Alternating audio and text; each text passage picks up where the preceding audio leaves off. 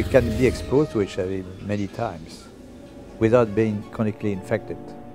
Our immune system will get rid of the virus within a few weeks if you have a good immune system. If you have a good immune system, then your body can naturally get rid of HIV. Yes. If you take a poor African who's been infected and you build up their immune system, is it possible for them to also naturally get rid of it? I would think so. That's an important. It's important knowledge which is completely neglected. You know, people always think of drugs and vaccine. There's no money in nutrition, right? There's no profit. Yes. Some people are very fortunate that they don't have these side effects.